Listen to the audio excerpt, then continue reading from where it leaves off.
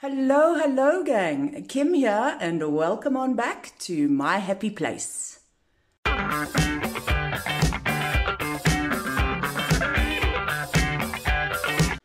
So today's video, as you could see from the title no doubt, is a reveal and post review.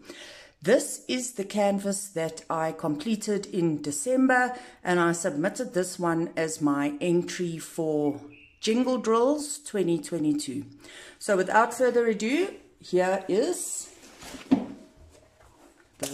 is Hope Runs Deep by Chuck Pinson and produced, I should say, manufactured, released by Diamond Art Club.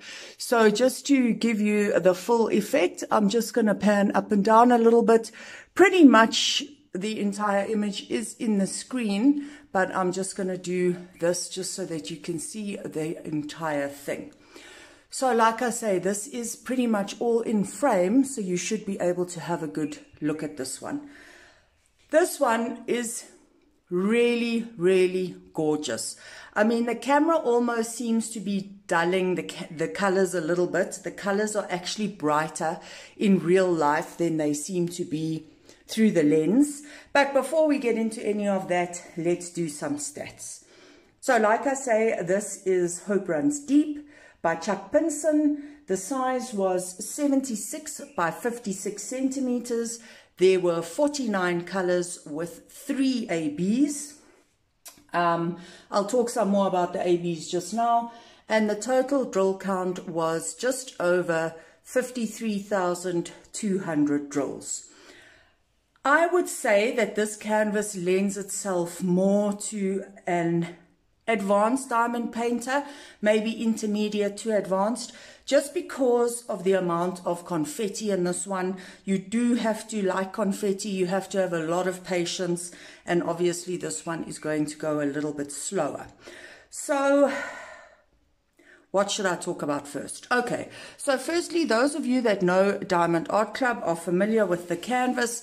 The canvas is very soft and velvety. It has this scalloped edge so that you don't get fraying and you don't get bits of cloth onto the glue.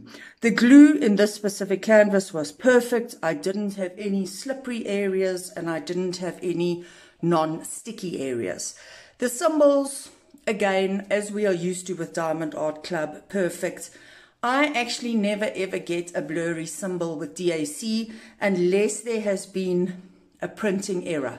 I have had one canvas where a very small section almost had double print on it and that created a blurry effect, but their symbols themselves are absolutely clear and you shouldn't have any issues. Right, so let's talk a little bit about the process, the rendering, color blocking versus confetti and so on. So basically, as with many landscapes, this is a confetti heavy canvas. I actually think that the rendering was pretty good and that the image came out really nicely and that a lot of confetti was needed in order to get that sort of clarity. I mean, it is one of the reasons why I don't really tend to work on landscapes often. Although I do enjoy the end result, the confetti can sometimes get a little bit too much for me. On this specific canvas, if you have a look up here in the sky, so, I mean, firstly, aren't those colors just so stunning? These colors here of this sunset sky I just thought were beautiful. And then going into the blues and the purples, also stunning. But what I really wanted to say is there were small sections of color blocking up here. But that is really all. I know that the church probably looks like it had a lot of color blocking as well. But the church was actually a lot of line blocking because the colors in this section here are whites and pinks and purples with white ABs around the outside to sort of create the border. I actually think the church is stunning. It's the centerpiece of this canvas and it really did come out beautifully. I think it was rendered so well and the use of the ABs in this church, I thought just worked. You know, it just really, really looks good. So on that point about the color blocking and the confetti, Those of you that do a lot of landscapes, you know you have to love confetti. If you are somebody who likes a good balance, then this one probably won't be for you either, because I would say this one had about 10 to 15% color blocking and around 85 to 90% confetti. So that said, this canvas did take me a little bit longer to complete than normal. I also found that I needed a break. I would do maybe a good few sections or a good few rows, and then I wouldn't work on it for days and days, and I would go and work on something else. Once I got about halfway, 60% of the way, I actually had to force myself to complete this one. And to that extent, I'm very happy that I had actually entered it into an event, because it spurred me on and it motivated me to get this one finished. Now, please don't take any of this as a negative. I mean, you can obviously see from the end result that this is really a stunning piece. You also know that Chuck Pinson's landscapes are confetti heavy.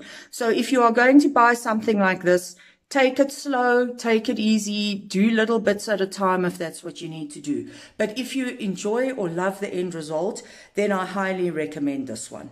As I mentioned already, I think the church, the centerpiece, just rendered so nicely, and it is so pretty. I'm someone who's a little bit on the fence in general with ABs. I'm not the biggest fan of them, just because I don't always find that they make a huge difference to the canvas. Like sometimes I can't really even see ABs. I have to have the light on the canvas at a very specific angle to note the ABs. And I do note also that DAC is very selective with ABs. They will often use them incredibly sparingly. This is one canvas where I really loved the AB placement, and I thought that it added a lot to the painting. For example, I've already mentioned that there are sections in the church where the outline is done in ABs, even up to the steeple here and the cross on the top of the church. ABs are also used in the roof of some of these log cabins. I'm just trying to see if I can get the shimmer there for you. Basically, all this here is ABs. And then if we go to the other side of the canvas, sorry, give me a sec, there we go. So now on this side of the canvas, with this specific log cabin, this whole, top, the roof of the cabin here is also ABs. So I did enjoy the AB placement in this specific canvas, and I really thought that it worked nicely. There were 3 ABs. Now, maybe I should have said this at the beginning. Those of you that aren't familiar with ABs, they are special drills that are included in the kits. They have an extra shimmery, shiny coating on them so that they will shine brighter than the other drills. So they actually are supposed to draw your eye to certain sections of the canvas. So like I said, in this canvas there were 3 ABs. There was the 141, which is the white AB, which has been used in the church. Diamond Art Club basically has 141 in just about every canvas.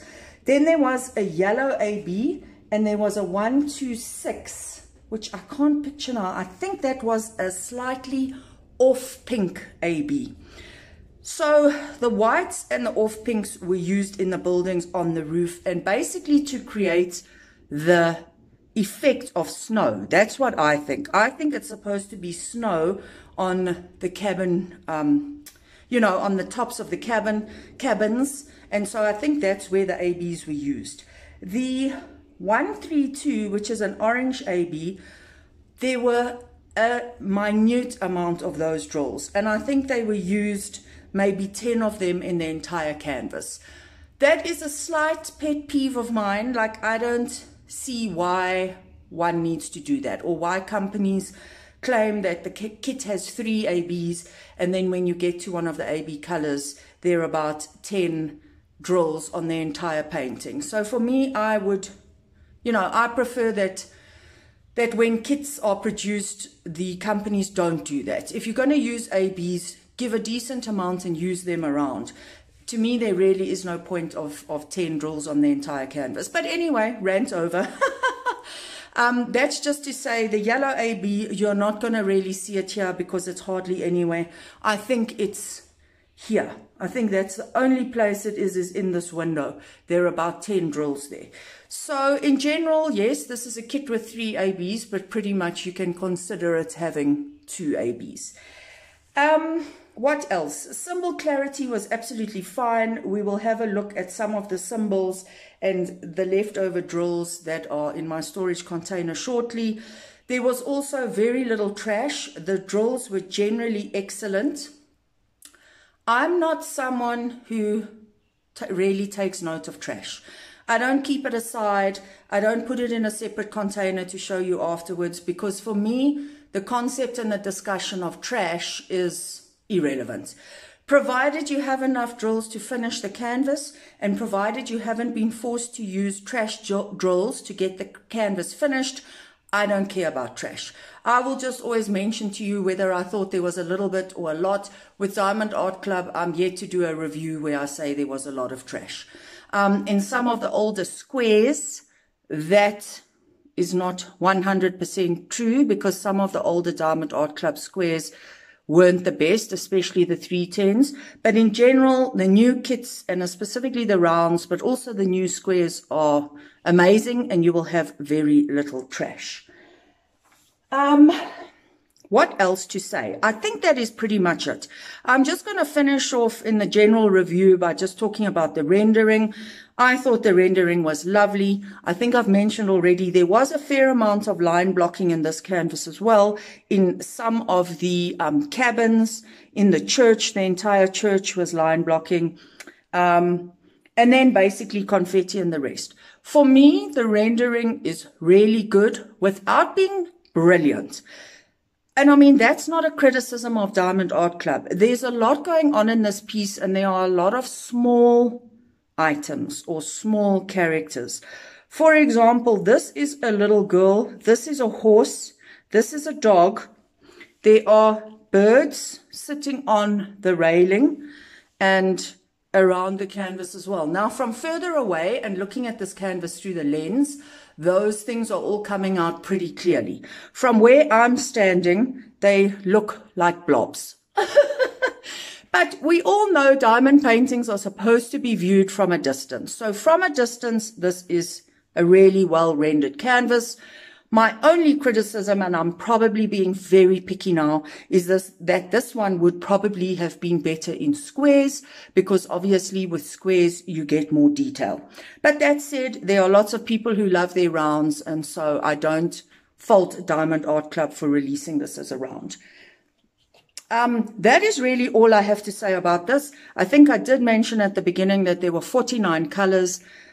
So this isn't one of those 60 color type of canvases. So even though there's a lot of confetti, there are only 49 colors, which I think was a decent amount of colors for this canvas. Now, let's have a quick look at my leftover drills and at some of the symbols that you need to just be a bit wary of. Right, so I had kitted up in this Elizabeth Ward container. So as you can see, or I hope you can see, I'm just going to try and shake them down. I have a number of leftover drills. There wasn't anything that, or any color that I nearly ran out of. I think you can see through the viewfinder here that there are drills left over in every single compartment. Even some of the ABs had quite a lot left over. This is the 126, which I said is the off pink color. It's like a pinky purple color. There were quite a lot of those left over. This was the orange, not very many of those, but there weren't very many of those included because, like I said, there were only about 10 drills on the entire canvas. So really no issues with leftover drills. In terms of symbols, the only thing to note is something that Diamond Art Club does do, and we are familiar with it, and that is these triangles that point in different directions. So basically, I don't think this was an issue in this canvas because the colors are all very different. This was a brown drill, this was a flesh color pinky, and this was a, what is this? This is a red. So you couldn't really get those confused on the canvas, but it is just something, you know, to bear in mind and to note. So that is really the drills. No issues and no complaints about that. I know that some people like to see the pens that I used. As always, I'm so sorry guys, I can't tell you necessarily where I got these pens. I went through a stage of buying a lot of blanks and just sending them to different pen turners and having the pens made. So this one, I really think is stunning. It's got these blues and blacks and it almost shimmers with an off green color. So this one is one of my favorites. And then this one, I do know where it came from. This comes from that French pen shop. They used to have a store on Etsy, but I believe that they now sell through their own website. If I remember, I will try and link the store below. So that's also a really pretty one that I love. Okay, so that's my pens, my drills. I think that about summarizes all I have to say for this kit. I don't think there's much else. If there's something I left out or you have any questions, please do, you know, post your questions below and I will get back to you. I'm just checking my notes quickly to see if there is anything that I left out.